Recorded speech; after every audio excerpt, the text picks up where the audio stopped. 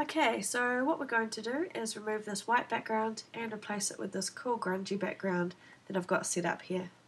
So in advance of this tutorial, I've got my two files that are set up, same size and resolution for the ease of showing you what to do, but it is a good idea to do that, so make sure that you are set up. You don't have two different images, two very different resolutions, otherwise you'll have a bit of problem with your printing process. Okay, so the first thing that we're going to do is actually look at our channels, which is bottom right next to your layers panel. If you can't see that, just reset your essentials, top right here, click reset. Okay, so click on your channels and you'll see now this is where our colours have been created. If I click on red, you'll see everywhere in that image where the red is applied, green and blue. So what you'll see is that we've got quite good contrast between the foreground and the background here, depending on which one we click on. We actually want one that's got the best contrast, and you may have noticed that blue is our winner here. Don't worry about clicking on the eyes. You'll see things might get a bit confusing with different colours popping up, so actually just click on the words themselves. So click on the blue option here, which gave us that best contrast between the foreground and background. So I don't want to work on this actual channel. If I do, I'll start to change the dark tones in my image and mess with the colours a bit, so we don't want to do that, but we do want to work with this, a duplicate of this. So all I've done is click with my black arrow, click on my blue channel, and I'm just dragging this down to that icon down beside my trash can. That's one way you can duplicate. You can obviously right click, click on your duplicate, or you can click on that option here as well, the little drop down menu. So it's just my preference, dragging. So I'm going to call this my temporary mask. I've just double clicked on the word, which has allowed me to change that mask and click OK. Okay, so now we can adjust this a bit more. We want, like I said, as good contrast of black and white as possible, and we're still a little bit tonal, a bit too much grey here. So I want us to head up to image, top of our screen, head to adjustments and levels. So what we're going to do here is basically work with our darks, midtones and lights of the image. We won't worry about this at this stage. So if I take this to the extreme, just so you can see what's going to happen, changing my midtones, you'll see that I'm obviously adding too much dark to that image. Same here. Or adding too much light with my lights, a little arrow. So I already have my settings for this one set up, ready to go. This one's 0.45, and this one is, remembering, it is 214, I think. Yeah. So if I turn my preview on and off here, you'll see now that it is much better in that contrast between black and white as opposed to greys and white. So click OK. Okay, so we do need to add a bit more to this. We need to make sure that this is all fully coloured in black. If we don't, it just means that part of this image will show through in this area here. We need to basically, like it says, mask it out. So anywhere that is solid black will be masked out, so you can't actually see through it. So we need to cover this up as well. So grab our paintbrush on the left, making sure that it's hard, normal and 100% opacity, so it's solid black. And I'm just going to colour this in. My brush a bit larger. My brackets beside my P on the keyboard. There we go. Okay, so if you were nice and what am I trying to say? If you were steady with your hand, then you can obviously go through and do that outline as well. I'm not going to. You can see it's not a very good edge. So what I'll do is combine some tools together. I'm just going to grab my quick selection tool, fourth down, quick selection tool, and this is a really great tool to use that it picks up. Whenever you click on it, picks up anything else that's of similar tones nearby. So if I click and drag a little bit, you'll see that it's automatically picked up that nice edge for me. So when I go back to my paintbrush and I colour in, you'll see it's only painting inside that marching ant area. If I do a deselect now, Control or Command D, you will see that I do have a bit of an area that I need to fill in, and that was where our marching ants were sitting.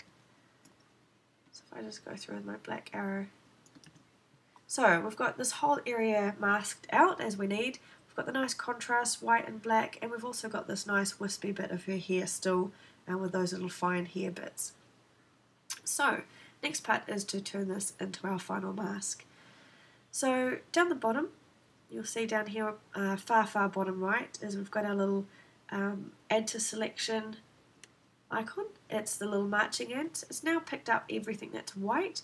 We want it to pick up the actual area that will be masked. So if I do an inverse here, just use my shortcut, put the long way inverse. And now what we do is just bring our image back to life. So click on the RGB in your channel mask. And you'll see here we've got our woman back, but we've also got all this nice detail here selected that we wouldn't have been able to do any other way. We don't actually need this anymore. You could delete it or leave it there, doesn't really matter. Head over to your layers panel. If you're on an earlier version, you will need to double click your background word, rename it, and then do the stage that we're about to do now. If you're on a more recent version, you don't need to do that. You just need to head straight to the bottom where your mask icon is. Click on that and you'll see we've now created our mask. We've got rid of our white background. So looking at our layers panel, we've got a box here now. We could obviously right click on this little chain, disable if you want to bring that white back, delete or enable. So there's a few options that you can do there as well. So let's bring our background over. So here's my background that I've got set up. I'm just going to select that, Control or Command A. My black arrow, I'm just going to drag it with my mouse. I'm still holding my mouse down, and I'm just going to release it when I get onto my image, and you'll see I've got my background here now. So I'm going to put it in place, snaps to, and all I need to do is change the order of my layers. Drag down. Great, job done, almost finished. You'll see that we've got a few things to do. We've got a bit of a white edge here, bit of a white glow around the outside that's still white is hanging around, and you'll see here as well. So if I click once on my mask, you'll see I get this little tiny border around the outside. If I do that to my actual image, you'll see that border swaps. That border is basically indicating what I will work on. So if I've got it on the actual person, I'll be able to change anything about her, darks, lights, colours, etc. If I've got it actually on the mask, that means that I can refine the mask edge or make any adjustments to that. So I'm going to double click on that mask in the layers panel. And I'll get up this box here, and all I'm going to do now is refine that mask edge. So what you'll see, I'll just change my settings back to what it was. So if I change this edge, I'll take it to the extreme. You see if I add pixels to that edge, you'll start to get back some of that white. If I take this the opposite way, get rid of some of those edge pixels, it's going to obviously go internal and start to get rid of some of those edges. So I just want to get a bit of a balance between getting rid of that white but also not getting rid of too much of the image. So maybe about, it's looking a bit better, maybe a little bit, here we go. Smooth, we see smooth that edge, but you don't want it to get too smooth around the edge here. You just want it to be a little bit more subtle, so I'll just take it back. It's a bit smoother, it's looking better. Feather, I can obviously feather that edge. I don't need to do that though, but I could add maybe 1 pixel or 0.5 or something just to give it a little bit of a blur on that edge. And contrast I won't worry about. If your view is different to mine when you were clicking on it, you can change your view mode. I like to work on layers, that's how it will show you how it is on the screen. You can obviously have other options as well. Okay, so I'm going to click OK. And if I wasn't quite happy with how that was shaping up, I could obviously work on the actual image. I could go in and grab my burn tool and maybe darken some of those edges if I wanted to as well. I probably wouldn't in this instance. It's just, as you can see, a little bit harsh, but that is another option that you can do as well. I do prefer this mask properties box. So there you go. Job done. It's not quite complete, but you get the idea for this process, and that's pretty much all there is to it.